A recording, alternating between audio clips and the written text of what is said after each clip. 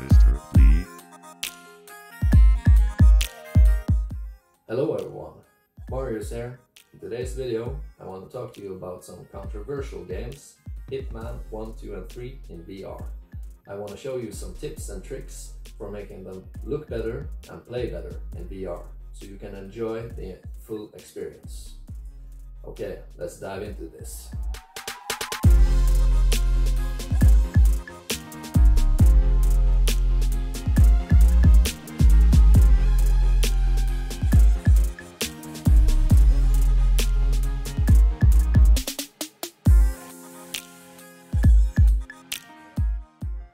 I want to show you some important Oculus settings.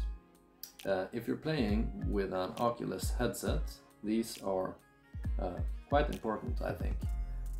You head to your devices and I don't know how to say this in English, but by default this is on automatic, which gives you a resolution of 4128 by 2096 if you have 72 Hz enabled. And the higher the hertz you have enabled, the lower your resolution will be. Personally, I choose 72 Hz, and that's just because I'm sure that will perform decently. I don't really see any big difference between these, as you mostly walk around in Hitman and you don't really do those kind of fast movements, right? Mostly. So I stick to 72. I've chosen to edit the resolution, pushing it all the way to the top, and this does make a difference when playing. Also, I access my Oculus debug tool. You can find this by googling it. As I always say, use Google. That's a simple way of finding things. Oculus debug tool location, and this is where it will be automatically stored on your computer. You can go ahead and copy this if you're on Windows 10 like I am. Head into one of the, I don't know, I've been playing around with Resident Evil 8. Go in here, paste, there you see, you go to Program Files, Oculus Support, Oculus Diagnostics, and there you have the Oculus debug tool. And what I have done is that I have made a shortcut to my desktop. In here you want to disable asynchronous space warp, because that creates some ugly graphics in the game, like warped image. It is not pretty. And you want to turn your link sharpening on. This makes quite a difference, I found, turning on your link sharpening. It is by default on auto, but it seems like it some places turns off the link sharpening, giving you a terrible image. So just put that on enabled. My current settings for Hitman, by default, I think this was all on low, because the creators recommend while playing in VR that all the settings are on low. If you have the bare minimum, which is an AMD 5700 XT, let's see here, Hitman VR specs, yeah, requirements, and here we go to support, and here they say you should have a minimum of 2060 Super or 5700 XT. Level of detail, either high or ultra, because the pop-in textures in this game are quite aggressive and look terrible in VR. The texture quality can be on medium. I don't really feel like you downgrade the game that much by placing it on medium, and it runs just fine. This I've placed on 4, medium, medium, medium, medium, off, off, motion blur looks terrible in VR. The game runs well.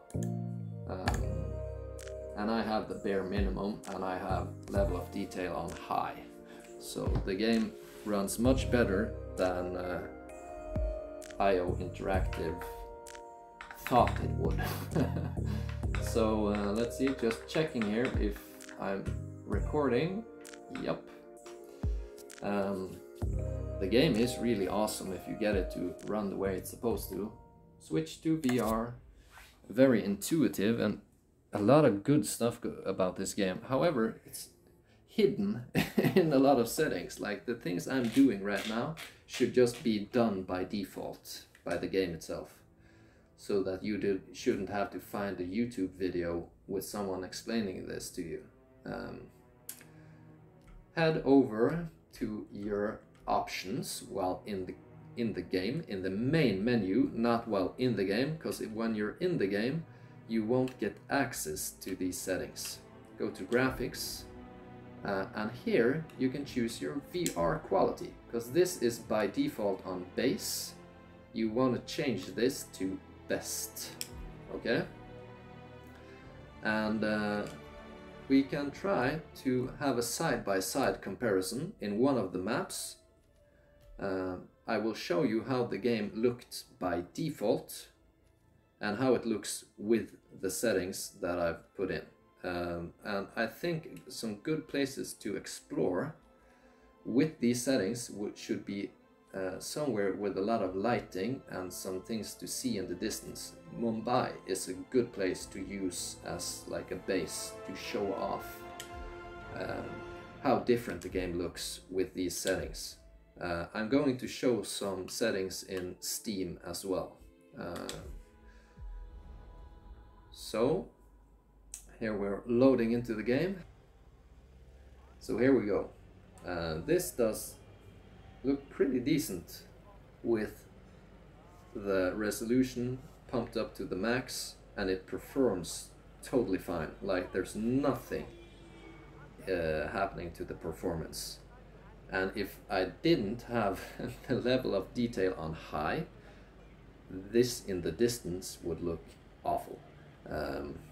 And this is a good place to see it all, because you have like the sunset, you have a little bit of sun, you have like a lot of things happening in the distance. You should be able to see the resolution quite well with the Mumbai level as like a base. There are probably other maps I could explore as well, but this is a good base. The Dartmoor Manor, I think it's called. We'll check that out as well, because that looks like a place where you could see the resolution quite well. So this is how it looks when I've made the changes, right? And here I've made a whole bunch of changes. We're going to check out how it looks by default as well, but for now we're going to find a different map. Here we go. So even with the changes I've made, things in the distance looks kind of fuzzy. And I've made a lot of changes, but you don't have that aggressive pop-in, and it still runs totally smoothly, and I'm on the bare minimum.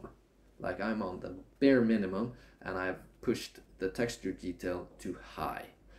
Like you don't want to see how this looks on low with texture detail.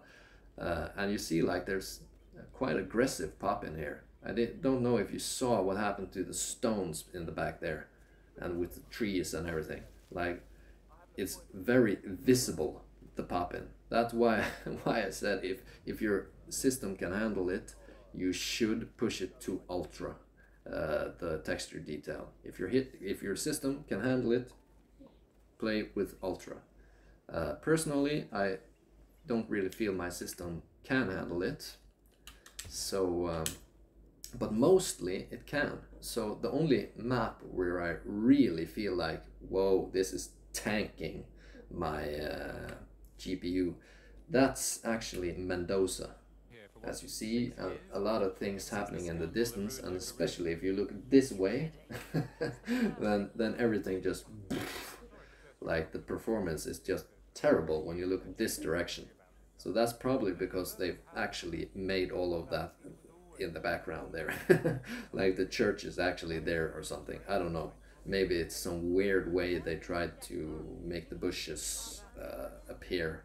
But either way, this could be a good place to check out how the game performs. And only in this level I change the settings. Let's see here. Whoops. Gun. I changed my settings to I cannot edit VR quality while in the game. I can edit level of detail and change that to medium or low, and then it performs just fine in Mendoza. So let's see. There we go. Ta-da! No lag. So, but this is the only level where that's necessary. If I change everything now to how it looks by default. So by default, for one thing, I have to go into Oculus, right? And I have to change this to how I usually play, and that is with 90 Hz and this on automatic. So then I have to restart Oculus for that to take effect.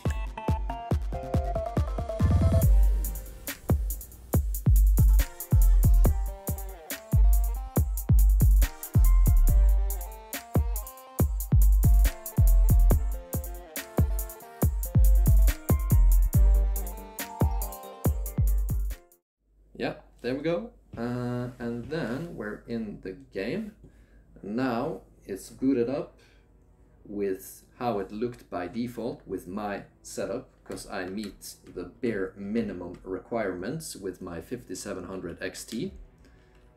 And this was by default on base, right? And now I'm curious whether or not this actually works. And there we go. So things up close look just fine, right? Yeah, but I think you can see from the video capture as well how things in the distance actually look.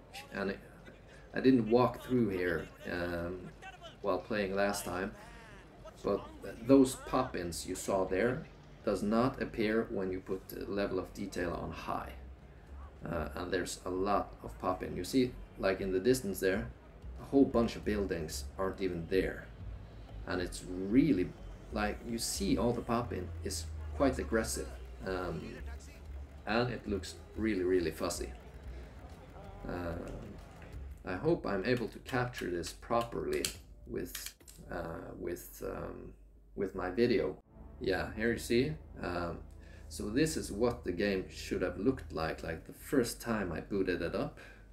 And I don't know if you see the pop-in as well as I'm seeing it right now, but there's a church there in the distance which hasn't even appeared, right? And hopefully this looks just as fuzzy to you as it does to me.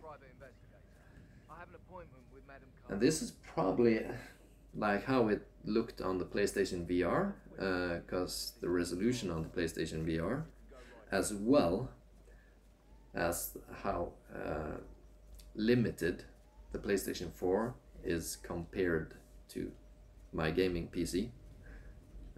Yeah, so here we have Dartmoor Manor. Yeah, the guns look great up close though. Hopefully this looks as bad to you as it does to me in the headset. The worst thing to me is actually the pop-in, like pop-in textures, because those are really terrible in this game. Like when I made my Red Dead Redemption 2 video in VR, I talked about how the pop-in really didn't matter in that game because it was so discreet. This is the total opposite. Like, this is not discreet at all. Yeah. So now we're gonna head into our settings and change it back. I am not hating on IO Interactive. I just want people to experience this magnificent game in all of its glory, because I really think Hitman VR is one of the coolest experiences, and if you can just fix the resolution, it offers some seriously beautiful visuals, like extremely pretty places to see in this game. And some of the mechanics aren't really that fleshed out. It's just like they made a VR, flat screen to VR version. But seriously, man, you really should experience this if you can just apply those small little tweaks. So, here we go.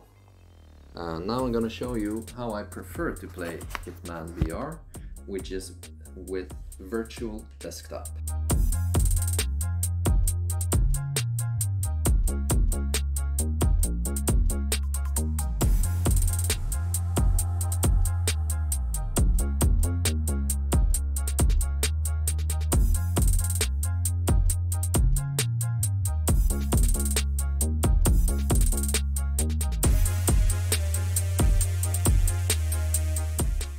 First thing you'll need is you'll have to go into your controller bindings and find a binding.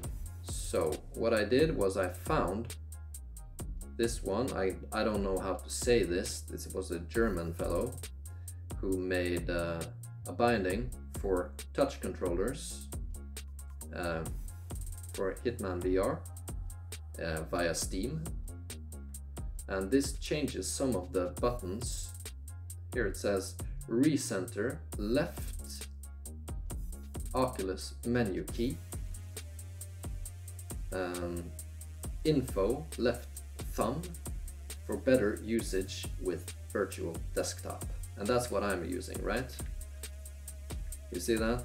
So I didn't actually change anything. Another thing is the video settings. So here I made a custom resolution for Hitman 3 where I pump it up quite significantly. This does impact your performance a little bit when playing in Steam. And here we have the game. And here as well, I do really think that it looks prettier with virtual desktop. But it doesn't perform as well. So that's one of the things to take into account. However, given how much prettier it looks, I usually don't push this as high as 250. I stick around like 200 somewhere. I go to the video settings and I go to the video settings for this program, which is Hitman 3, and I adjust it to a higher value, right? So now it's 30 by 3000 by 3000 something, like 3K basically. And that does take a little toll on my system to display it that way. It takes a little while. As you see, my hands now don't look the way they're supposed to. That's because Steam hasn't applied the resolution properly yet. And there we go, there it is. And it looks better, like it looks a little bit sharper, it looks a little bit cleaner in Steam. However, it does feel a little bit more laggy, so I've actually gone back to playing it in Oculus. But it does look more pretty, as I said, in my opinion. So, we'll go grab our gun. No, that was not what I wanted to do. We're gonna go ahead and check out the other maps as well. So here we're seeing the game in virtual desktop with Steam. So I don't get as high resolution here without sacrificing a little bit of performance. However, things in the distance look cleaner when I'm using Steam. That's my personal opinion. However, there are some graphical oddities, like there's this weird like pop-in on the sides when playing with Steam, and that's not there when playing with Oculus. So, but it does run fairly well. And like now, the game looks totally fine for me. Like, now there's nothing wrong with the graphics, in my opinion. So here we are in Mendoza now with Steam.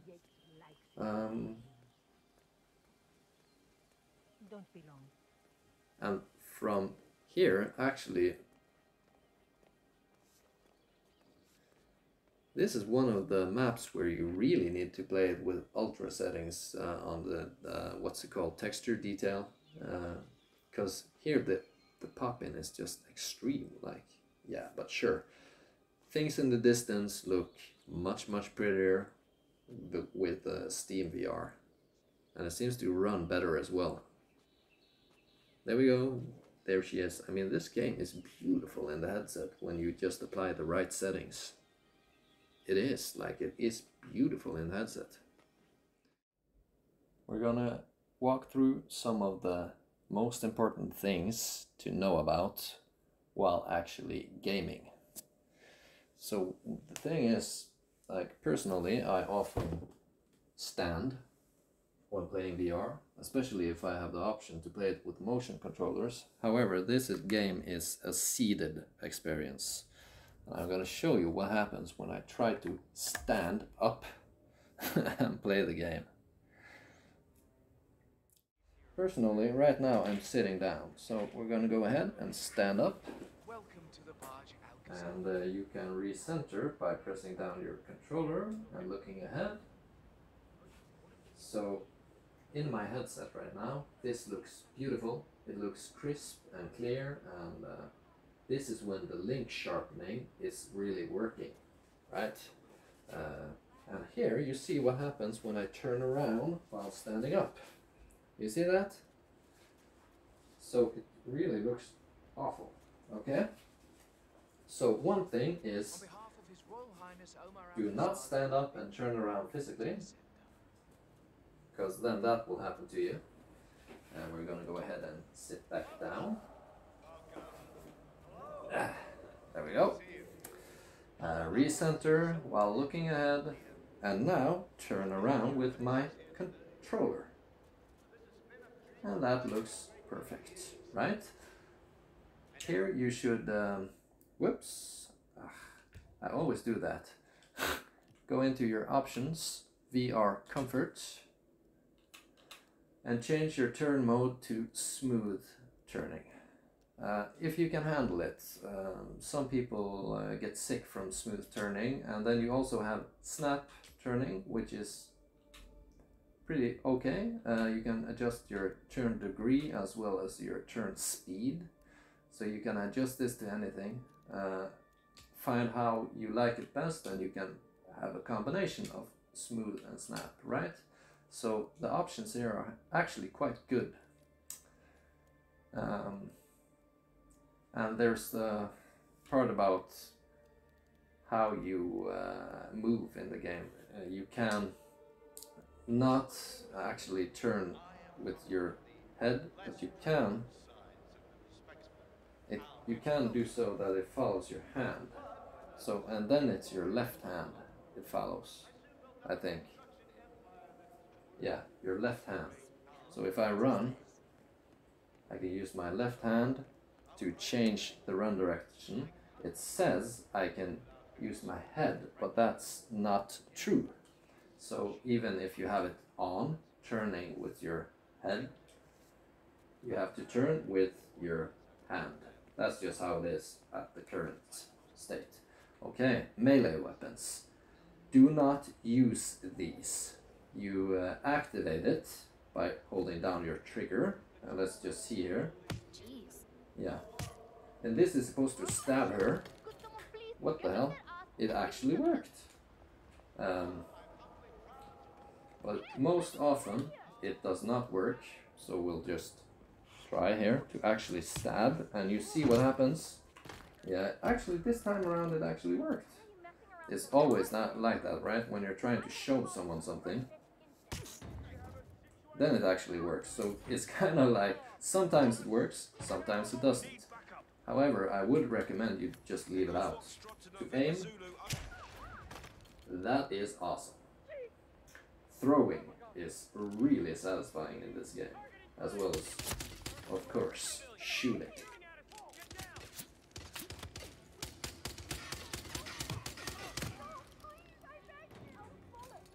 Okay, however, we're gonna walk you through the piano wire. This thing, never bring it with you, because you see, it doesn't do anything. Leave the piano wire out completely. It does not work. Okay? I mean, sometimes it probably works, but well, I'll try again to see if I can show you this. So play seated, use your analog stick to move around to have a good experience, right? Melee weapons, I would recommend just not using them. And if you're gonna use melee weapons, they tend to work better while moving your hand downward in this kind of a motion, or to the sides in some cases, but rarely they work when you like move your hand forward, like if I... so this time it actually worked. Maybe they actually patched that, I'm not sure. But it always works when you're like making a downwards movement, as you saw there. Right? And throwing usually works if you aim with your throwing hand and yeah, you see? There's a certain level of jank to this, so maybe you want to just leave your melee weapons out of it, I don't know. But personally, I really enjoy melee weapons. So, this thing you should leave at home always. You have to press down both triggers to make it actually work. And here you go. Nothing happens. Okay? Oh yeah, wow, it worked. Like, come on, man. Just leave it at home. Leave it in your little Hitman home. Hiya. Yeah, fucking ninja or something. So there you have it, folks. If you play with these tricks, I think you'll have a better experience than if you don't. Okay, there you have it, folks. Hitman 1, 2 and 3 running in VR. I hope today's video was useful for you. If so, please like and subscribe and leave a comment down below. Catch you on the next one.